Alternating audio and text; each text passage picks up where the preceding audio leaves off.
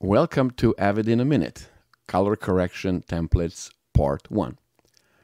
Okay, so when you are in curves and adjust the balance and then the contrast on a clip in a sequence, the Media Composer adds an icon on top of the color graded clip.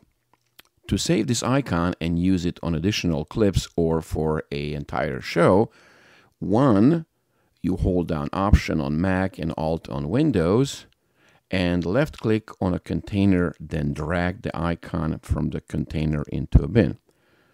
2, drag the color correction icon from the upper right-hand corner of the color tool into a bin, and you're done.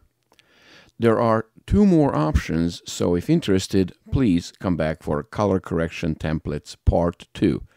In the meantime, thanks for watching.